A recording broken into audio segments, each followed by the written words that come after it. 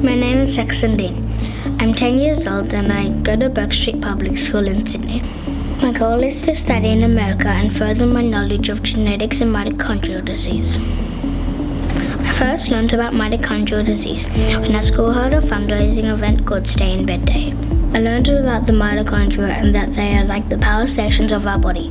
Mitochondrial disease is where your mitochondria don't function properly, and there are two main outcomes of that. The first is the energy loss.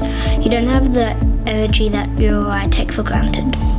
The mitochondria have a lot of other roles, like killing the cell when it's time to die. This makes it really easy for cancers and other diseases like Parkinson's and diabetes to get into your body. 95,000 Australians are affected, many of them children like me. I'd love to become a geneticist who one day might contribute to finding a cure for mitochondrial disease.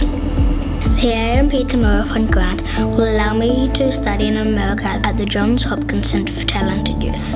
It will allow me to attend the Through the Microscope program, which focuses on genetics and has a unit that I'm particularly looking forward to called Project Mitochondrial Disease.